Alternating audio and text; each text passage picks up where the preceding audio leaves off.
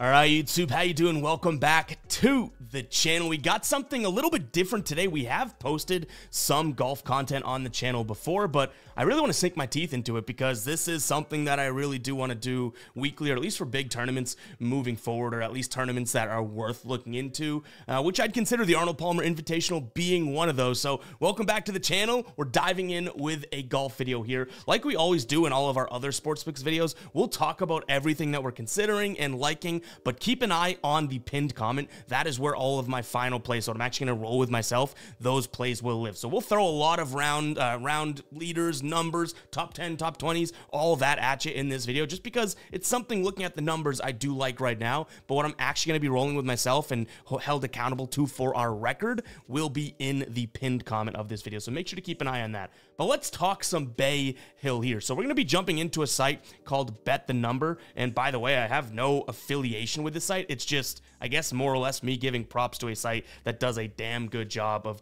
breaking down courses, as well as trying to find some players to fit into it. So again, no affiliation, just shout out to Bet the Number here. So we're looking at Bay Hill, the Arnold Palmer Invitational tournament here. And a few things that I want to note for this course. First off, the approach shots are going to be absolutely crucial. You can see greens in regulation here. Tour average sitting at 66%. Bay Hill, 55.6%. So it's a tough course when it comes to greens in regulation, as with fairways in regulation, but it's a little bit similar as well, right? And you can see bogeys per round. This is a tough course. Bogeys per round sitting at 3.36 for the API. If you look at tour average, under 3. So, actually, one other thing that I wanted to note, excuse me. If you look at par 3 and par 4 scoring, both of these are obviously, you know, slightly above their par. 4.17 at Bay Hill for a par 4, 3.15 per par 3.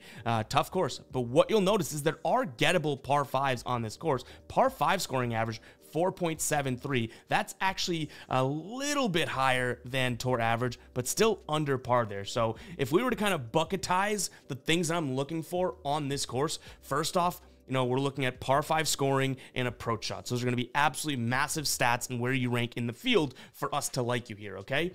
Secondarily, I'm going to be looking at apex because these greens are very, very, very fast. If you can't get the ball high, it's going to be tough to hold some of these greens. Now, they have some, I would say the green sizes, you know, are mediocre, right? Nothing small, nothing crazy, but still, holding those Bermuda grass fast greens is going to be a tough task. So hitting the ball high, being able to manipulate the spin and whatnot is going to be huge. And speaking of manipulating the spin, we're going to want to see guys that hit it into the fairway, because coming out of the rough here is going to be difficult, especially when you cannot hold the greens as well as some other courses, right? So keep that in mind here. Again, if we kind of recap, approach shots, par 5 scoring, hitting the ball high, and then I would say hitting the fairway are sort of 4 metrics that we've looked at. And what's great about this site is we can kind of create our own model right here on the site. You can see I added in all of my, you know, desired stats and whatnot, and all the information that they have just pumped in already, and then we're good to go, right? Like, it kind of spits out what we should like here, and you can see I have it strokes gained approach. That's what we're looking at, and then apex, par 5 scoring, and fairways, hit percentage, all going to be absolutely massive.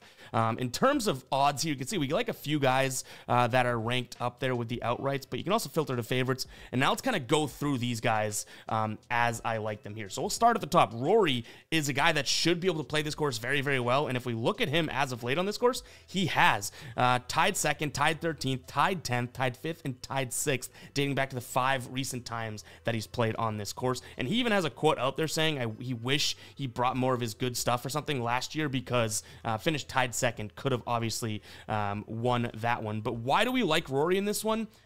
Well, starting it off, strokes gained overall, #1 in the field, right? But approach kind of lacking, apex kind of lacking, but this is absolutely stellar here. Par 5 scoring average for Rory, 2nd best in the field. I believe it's Wyndham Clark is the only one that outranks him here. If you give me Wyndham Clark versus Rory on a par 5 any day of the week, I'll take Rory. So stats are stats, but we know that. And then Rory's also been hitting plenty of fairways within his last 10 rounds here. So the two things, strokes gained and apex, where he may be lacking, at least in terms of what we want to see. It's great gray right now, meaning it's middle. We want to see it green. We know that he has the talent to be able to do so, right? So Rory, I could definitely see myself laddering top 10, top 5, and then even out right here. He's kind of the most chalky pick that we have on the board as of right now for sure. Moving on, we have Ludwig Aberg. The dude's been playing up and down, I would say. You can see Genesis last tournament tied 19th. Pebble Beach came in second, tied for 9th at the Farmers. And the thing that we really like, and it stands out with him, is going to be the strokes gained on the approach, as well as hitting it higher over his last 10 rounds than anyone else in the field here. His lack maybe when it comes to par 5 scoring, and definitely when it comes to hitting the fairway. This is probably a spot where we'd consider maybe a top 10 or so, but again, that fairway hit percentage could be something that keeps us away from us actually touching it. But you know, altogether, that strokes gained approach is, like I said, number 1 on my list, and there's only 6 guys better than him, and we have 2 of them identified on our list. 6 guys better than him in the field that can do that, so I do like that spot for him. And again, holding those greens is going to be massive, but even though he hits the ball high, if he can't put it in the fairway, there could be a little bit of an issue here, and 39 guys better than him in terms of hitting the fairway. But again, maybe it's a make cut type of thing and that type of thing. So moving on here, another guy that we have seen plenty of recent success from, Burns, T10, T3, 10, T6, last 4 here. In terms of what he's done at Bay Hill, kind of a mixed bag here. 2 years ago, he did come tied 9th. But, you know, I think this course is so difficult that it may not matter overall, like your recent history. It definitely helps if you have it, like when we see, you know, or is it Rory's sort of history here, right? You love to see that, but I don't know if we look at this and say, okay, you know what, because a guy hasn't finished well, we hate it. I think it's more the archetype of the player that we're going to focus on here. And what I love about Sam Burns is going to be that apex, par 5 scoring average, and then that fairway hit, all kind of green. It's a light green rating in terms of fairways hit, but obviously this is a very good player. And in fact, if we look at where the model, and again, that's kind of based on my weighing with these percentages here, so maybe that isn't the most accurate of things because I'm deciding what I weigh more, but our model and what we like, Sam Burns actually is the number 1 guy here. But let's filter this back to the order we're going in. So Min Woo Lee, this could be one that we're considering kind of laddering, maybe top 20, top 10, potentially top 5.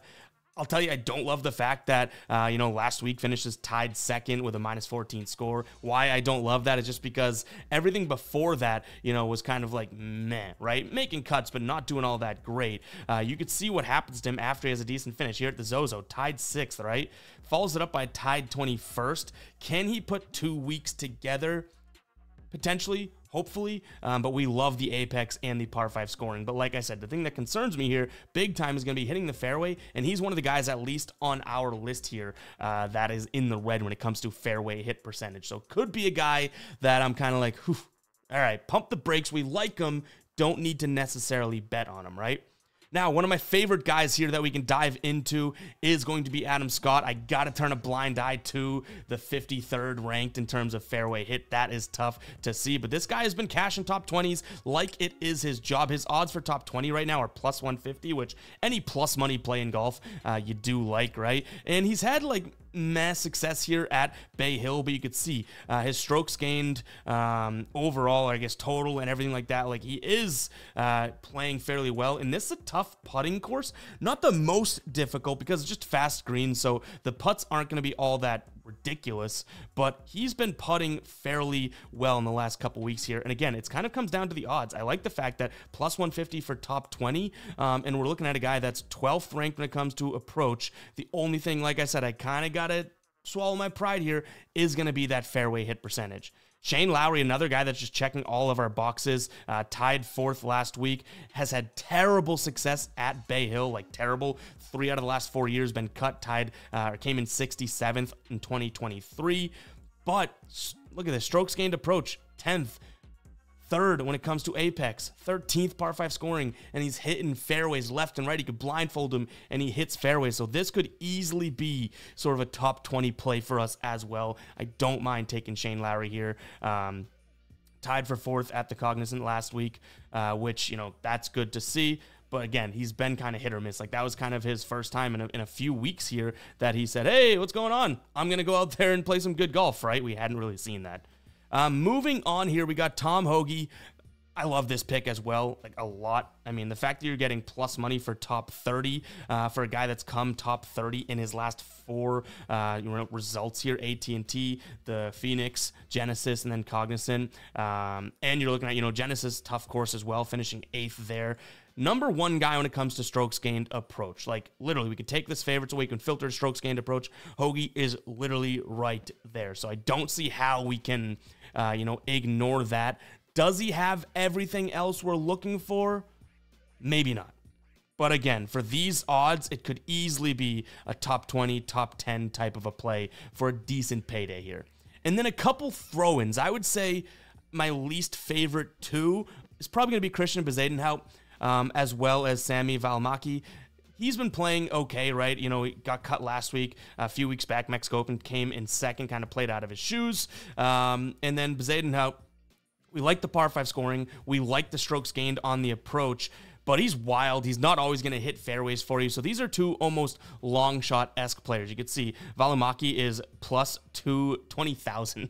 So I don't think we're going to be taking that, but could it be a top 30 play? Potentially. I don't necessarily hate the look of that, right? Then Bezuidenhout, I'm probably going nowhere above top 20 if I had to throw that out there. So these are the 1, 2, 3, 4, 5, 9 guys that I'm liking. If we kind of look here and start to filter around and show you guys that I kind of considered as well.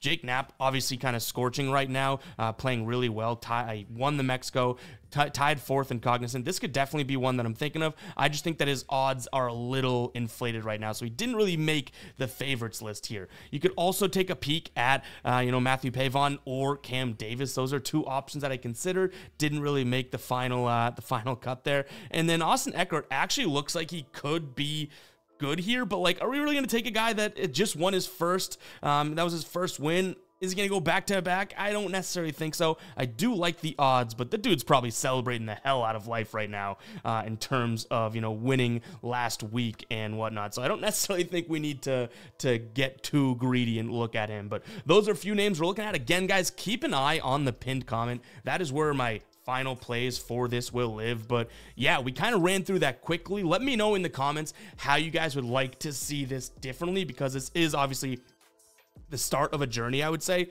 Would you like me to break down the course a little bit more, look at the last year's winners, the last year's outcomes, or do you like me just giving that sort of, bird's eye view of the course, and then here are some players that I think fit the bill? Let me know in the comments what you think of that. And yeah, very excited to start doing some golf content, guys. Again, can I promise every week? I'd like to, but that is asking a lot with all the content that we're making as of right now. But you know what? I'm going to try and fit it in and try and do more and more golf content, because if you don't know, it's one of my favorite sports to play. Maybe my favorite sport now as I'm getting older, but definitely one of my favorite sports to bet on. And we don't really make many videos of it. We have a couple Masters videos on the channel, but I kind of want to sink my teeth into it. So let me know, guys. All feedback is appreciated, and we'll catch you guys in the next one, all right? Peace out.